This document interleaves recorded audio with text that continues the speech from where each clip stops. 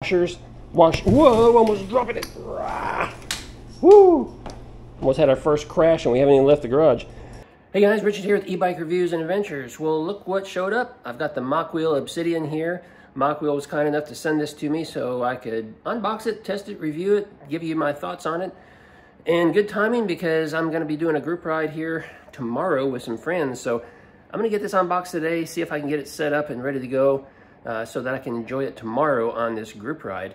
So yeah, well, let's just get into the video. Alright guys, so if you've been on my channel a while, you know that I have previously owned Mokwheel. I owned the Mokwheel Basalt. I purchased that one myself as my very first e-bike. And that's what kind of got this channel started. My second e-bike I ever purchased was the Mokwheel Scoria. And I enjoyed both of those bikes very much. The quality of the bike is very good. They're just a lot of fun to ride. And so now Mokwheel reached out to me and said, hey, we'd like to send you the Mokwheel Obsidian so you can test it out, check it out, and make some videos about it. So that's what I'm here to do. And I will tell you that when I was talking to my contact at Mokwheel, they told me that they're going through some changes right now, and they're changing a little bit about how they do things and how they are able to interact with customers, and they're trying to increase their level of customer support and customer service to folks. So just be aware of that they're undergoing some changes right now. The company has only been in business for 1 year, so they've experienced a lot of growing pains this past year, as companies often do. But yeah, sounds like they're moving in a really good direction, and I'm excited to tear into this box, so let's do it.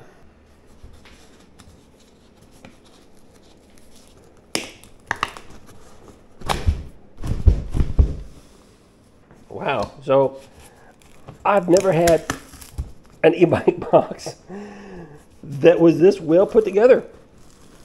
I mean, I can't bust this thing apart. They've got, you know, two staples, da-da, da-da-da, da-da-da, all over the place here, and it has really got this lid secured. This is kind of funny.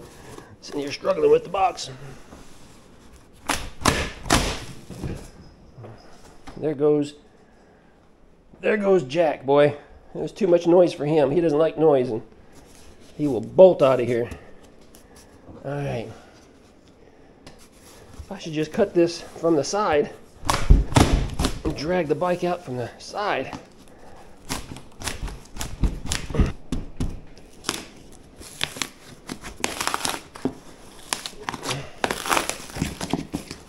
Well, it's almost as if they don't want you to get in to get to their pocket. There we go. Oh my goodness, that was crazy. Let's slide this out a little bit. I've never had to use tools to bust into a box.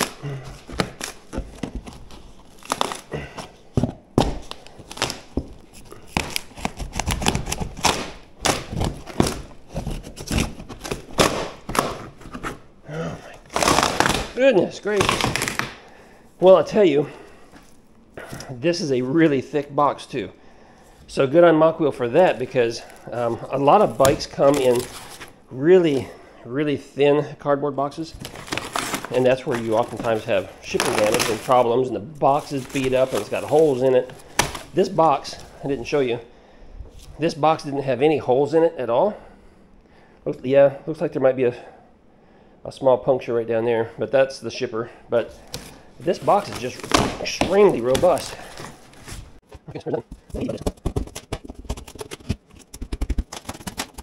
Oh my goodness.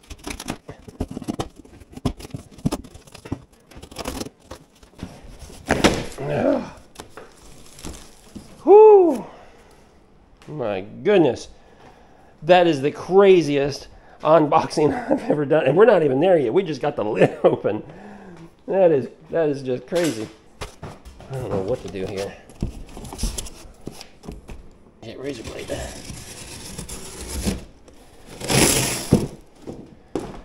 Oh my goodness, there we go. Since we're here, let's just go ahead and see what's in the box. Wow, glad I did that. Check this out. I have never seen a toolkit like this before. That's pretty cool. Got the wrenches, got Allen wrenches. Nice little Allen wrenches too, because they're nice and big. Okay, so not the itty bitty short ones. So great on you for that, Mokwheel. Size, presumably we'll need those. So we have a tail light. That's a bummer, but that's okay. It's a mountain style bike. Got some brackets here for something, don't know what yet. Got our pedals, nothing underneath those. A few more screws and things, and there's a front headlight. All right, it's a 3-amp charger, so that's good. Okay, let's get in here and take a closer look at this bike here. So huge zip ties, secure and everything. I mean, it is in there tightly. We got an air pump attached to the bike frame there, which is kind of interesting. And just a couple pieces of foam, so nothing too much to unpack here. All right, we've got a large 26x4. This is a Chow Yang with the hippo skin, so that should really help it as far as puncture resistance out on the trail, so I like that. We've got a lot of zip ties, that's for sure. You know, guys, I have to say, I like the color. This isn't a bright yellow, it's like a matte yellow. And it's not quite yellow, but it's not quite orange. I mean, it's kind of a strange color, but you know what it reminds me of? It reminds me of as a kid, I had those Tonka trucks. You remember those metal Tonka trucks? And I used to play around in the dirt with, and I had a dump truck, a grader, and I think a bulldozer, and spent my childhood summers playing in the dirt with those things, and they were bright yellow, similar to this right here, so that's kind of cool. Check out the packaging up here on the stem that's protecting the stem head. What do you call that? The stem? My handlebar holder. I mean, that's a huge honking piece of foam just to protect that right there, so that's nice. A lot of packaging down here protecting the forks. I haven't quite seen that before, but they've got the forks jammed down in this big foam piece that's molded around it, so that's kind of cool. All right, I am digging the color scheme. This black and yellow looks amazing, and I am digging it. I really am. I hope this bike performs every bit as what it looks, every bit as good as what it looks, because it is just, yeah, this is sharp. Oh boy. Well, they've got all the screws conveniently packaged in these little Ziploc bags, and they've got them labeled M6 by 25. There's 2 of them in there. We've got some M6 by 14, M4 by 75, so they got them labeled for you, but unfortunately we're going to have to break out some instructions to figure out which screws go to where. So let's see if it tells us in here.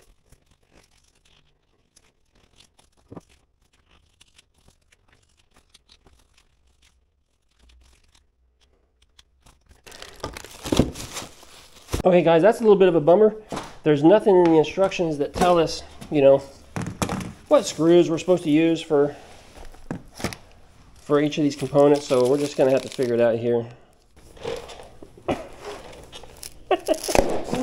I've never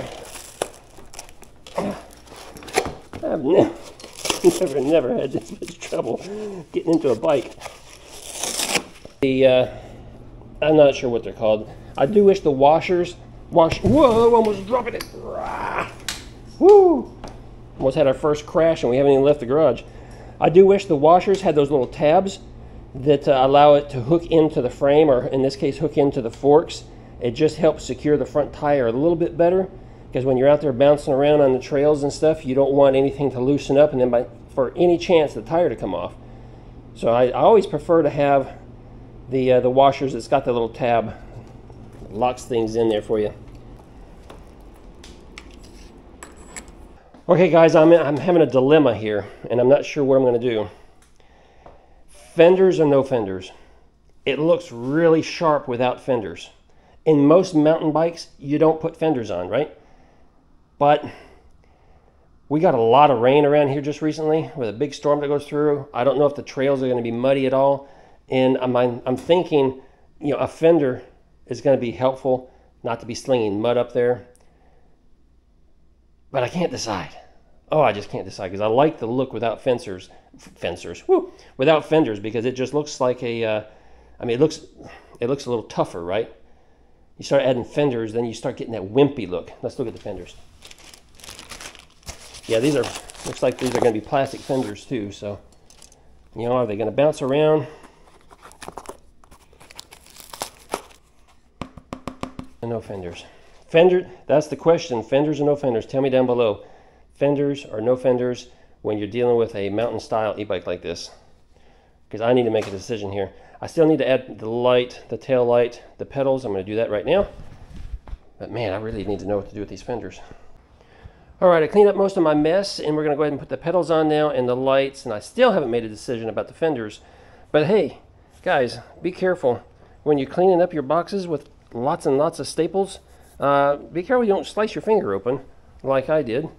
Yeah, it's trash day, so I had to take everything out to the road. And I grabbed the box, and wow, man, it just slit me wide open. All right, let's see here. Let's get these pedals on. Okay guys, the light they gave us, it's actually a pretty good quality compared to some of the other lights I've received that were really kind of cheap, you know.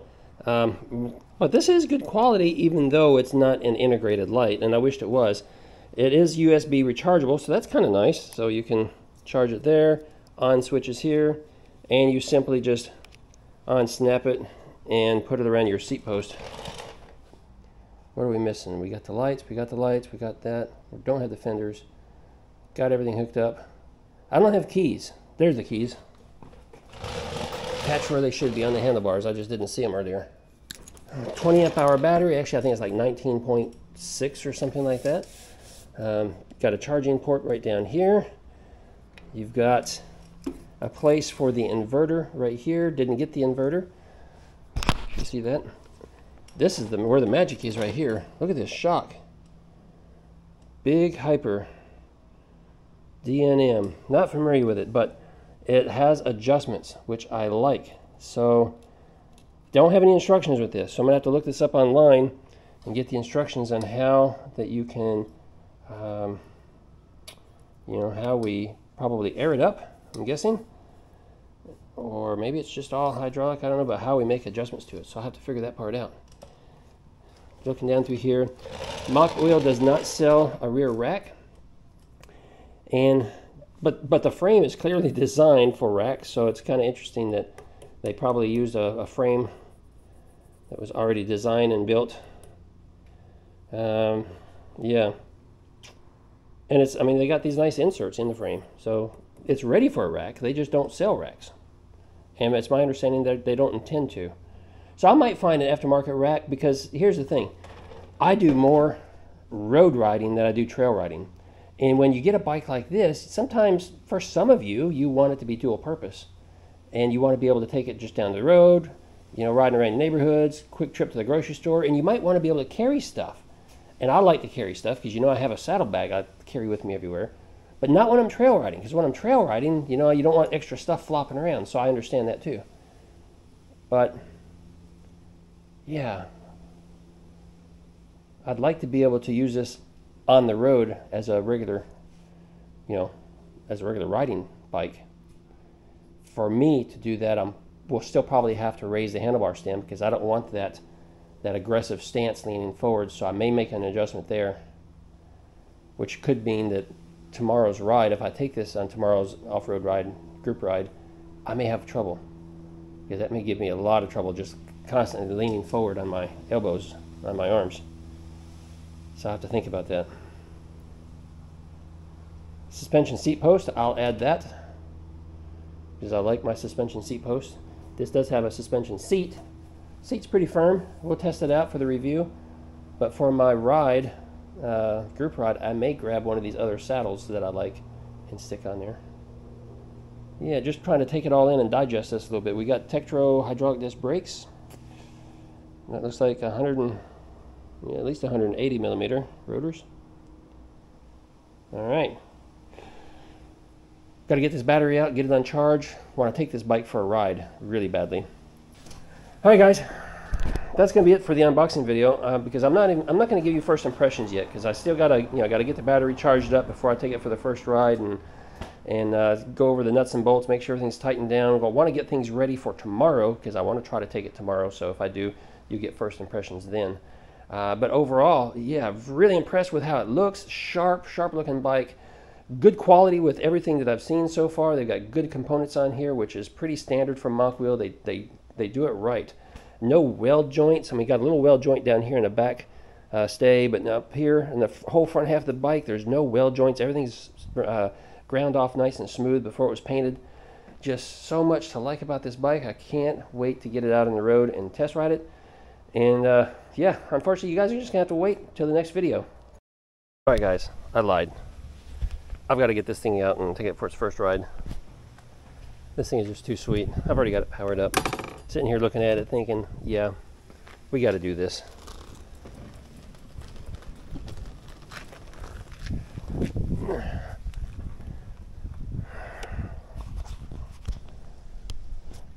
So, leaning forward a little bit. Not leaning forward as much as I thought I was. Ooh, I tell you what, boy. Woo-wee. You can ride this thing like a bull. Boy, this has got some suspension on it. It is. Might be a little too soft. May have to adjust that. All right, let's just do it. Let's just go for it. Well, I think I need my seat up a little taller, though. We'll get back to that. Torque sensor. Love it. Love it, love it, love it. Oh, wow. This is sweet. Super quiet. You hear the road noise because the tires are really aggressive, so they're really knobby. But even though they're really knobby, I think I've had other tires that were louder than this. Yeah, I'm not sure how much you're hearing. It's a real windy day again. So a couple of people have been commenting on there like, hey, it's real windy out there. Yeah, sorry, can't control the wind. Try to get a windscreen for this camera. Typically you don't need one. Oh my goodness. You know, when you've been riding cadence sensors so long, it's kind of hard to get used to the fact that, you know, the bike's just not going to take off and go. And I'm sitting here expecting it to just ramp up and get gone. But it's not. See, I can put up in pedal assist 5 and I'm just barely putting effort and we're just barely moving along. But as soon as I start putting effort into it, oh yeah, we shoot off like a rocket. Hey, I was in 4th gear over there. Put that in 5, 6. Is that 6 or 7? I can't quite tell. Maybe 6. 7. Holy smokes. 25, 26, 27. And look, I am keeping up with the pedals. No ghost pedaling. Oh my goodness. Oh my goodness. Let's get turned around here. I got Toby outside. Let's downshift a little bit. Look at this. No ghost pedaling. 20. I'm only in 7th gear. I've got another gear to go. 25. Starting to pedal pretty fast. Let's put it in 8. Oh yeah. I could ride like this 27, 28 miles an hour all day long. Woo!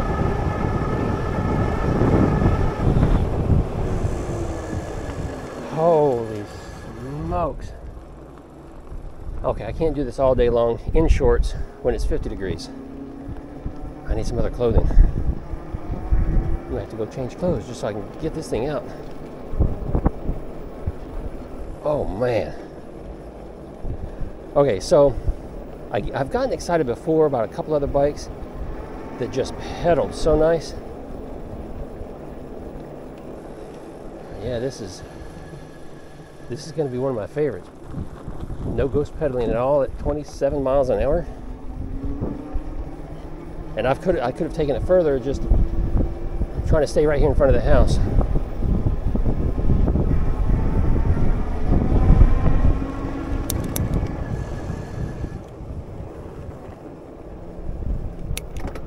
Back down a little bit. Oh, this is sweet.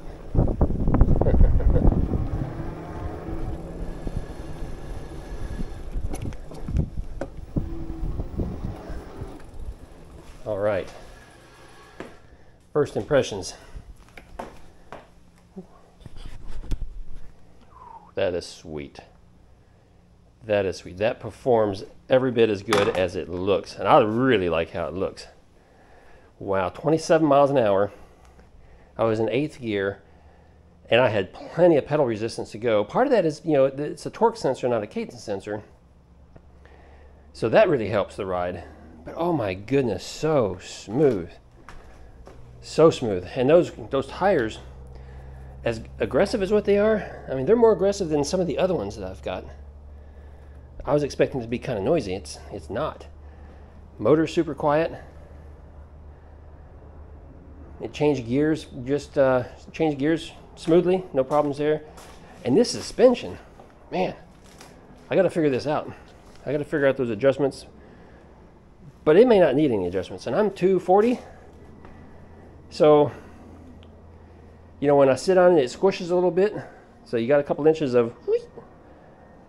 So I won't really know for sure until I maybe take it on and off the curb, hit some bumps, and see if it's a little too soft. But we'll make that adjustment. But the fact that we can make the adjustment is what's important. Because so many bikes come with, like, you know, a rear suspension, and there's no adjustment, no adjustability to it. Wow. That is sweet. That is sweet. All right, guys, that's going to be it for this video. Toby and I, we got to go eat some lunch. And I got to learn about that shock, make some adjustments maybe, change my clothes, get back out there and ride this some more. So I'll be bringing you another video here real soon. You guys take care.